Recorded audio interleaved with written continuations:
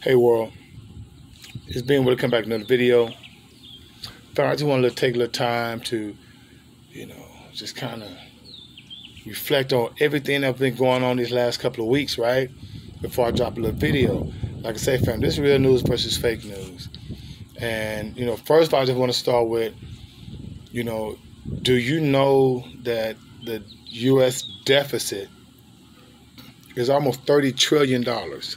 This is what they tell us. Okay, this is transparent information where you can look up and see what is the U.S. deficit. Almost $30 trillion, right? So you got to ask yourself, who do we owe that money to? Okay? First thing, understand, family, that our whole monetary system is built on a Federal Reserve System, which is, it's only called Federal Reserve because it's to try to trick the people to thinking federal is associated with, American or United States. I mean, it can be no further from the truth, right? It's a central bank. And all the major countries in the world have those central banks, and they all pretty much follow what they call the World Bank, right? You have the World Bank, you have the World Health Organization, WHO, you have the WTC, the World Trading Commission, and every major country is a member of this organization. The World Bank, the World Trading Commission, the World Health Organization. And so, with that being said, it kind of makes sense. If the United States owes almost $30 trillion in debt, that means us as so-called citizens, we're going to be working for the rest of our lives to pay this debt off. My kids, their kids, their kids, because remember, think about how much the interest is on $30 trillion. All right, and then it just says something on television where, 15 to 20% of all the revenue made in the United States goes just toward the interest paid on the debt. Now imagine if every working person knew that, okay, the government says we owe $30 trillion in debt, right? But each working person knows that every time they work and get a check, it's taxes taken out of it. Every time they purchase something, it's taxes taken out of it.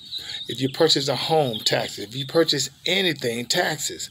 So ordinarily you would say, well, how the hell can we have such a huge deficit, owe that much money, if people, over 300 million people, are constantly working, constantly paying taxes, right? Exactly. And see, this is the whole concept of real news versus fake news. See, that's something that I think everybody should be conscious of and be asking a question, because not one politician have, and I call them politicians because of the politics, you dig? Not one of them has let the constituents in their particular district know, okay, this is who we owe all this money to. No one knows. It just tells you it's and we know that China, of course, has a huge economic impact on our economy because, of course, they own major companies in America, i.e. Burger King, General Electric. But that's just a small percentage of it. Okay? Every time the Federal Reserve prints money, they charge us interest on that money. And you got to realize this money that's supposed to be money has no intrinsic value. It's not based off of anything but us giving it value. Before they had it on the gold standard. Now it's not on the gold standard. It's basically just printing money and telling us this is the value. This is what we need you guys to pay. Okay? Now just imagine in 1978, the value of a dollar had $3.99 worth of purchasing power. Think about that. $3, almost $4 worth of purchasing power in 1978 that a dollar had. Now, today a dollar ain't buying that, right? And every year the value of the dollar goes down because the more they put into the economy, the lower the value, okay? It's the supply and demand. If you flood it with a lot of money, of course the prices are going to go up because the value of the money has decreased. And so when you know that aspect, then you have to pay yourself first and get yourself in a situation where you can utilize the different tax loopholes to keep you from paying all this money in taxes. All right? Because the fake news, of course, is the second attack on the Capitol. A 25-year-old Afro-melanated man ran over a cop, right? And he gets out his vehicle with a knife and he gets killed by cops. But you have all these other mass shootings where these people are apprehended without being killed. That's fake news. Okay? Fake news is the border immigration crisis. How can that be real when at the Capitol they have fence, they have the National Guard protecting the Capitol building? From who? The people that voted these people into office, but you can't protect the border by sending National Guard down to the border? Okay, I know in H-Town we're taking like 300 or 400 kids in H-Town.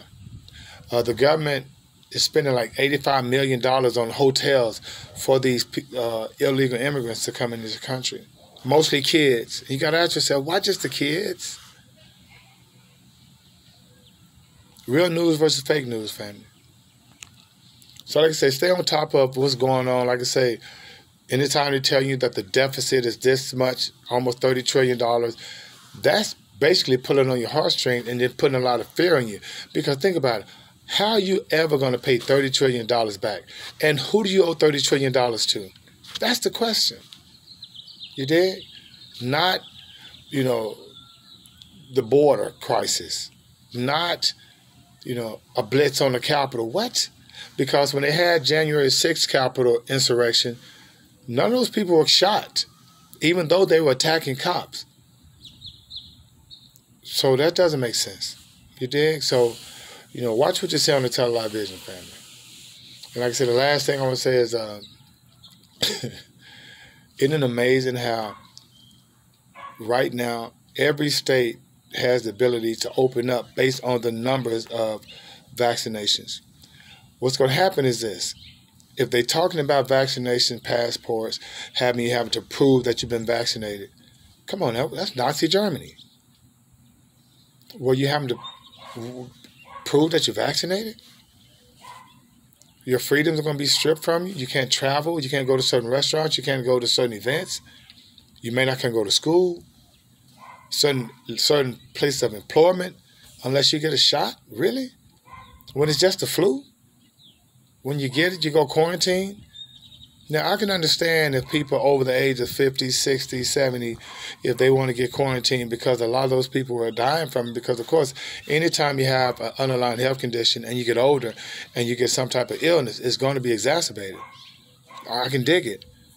But, I mean, taking a vaccine that people have died from, that there's been a lot of speculations on its, validity, it's just kind of hard to do. I mean, no one's been forced to take flu shots.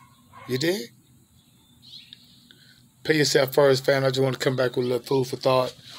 Who do we owe $30 trillion to? Ask yourself that question. And, if they really want to stop the border crisis, they're just send the National Guard down there. I mean, you don't need a wall to stop people from coming over to a country illegally. We can't just go to any country illegally because guess what? They got soldiers right there. You dig? And, of course, like I say, if it's the vaccination passport coming, then you got to really ask yourself, where are we now? Okay? If you didn't get a chance, make sure you check out the book, Brave New World, and, of course, 1984. All right? Thanks for joining me, family in the garden. In the meantime, between time, may the Most High inside to bring you joy. And being well is 5,000.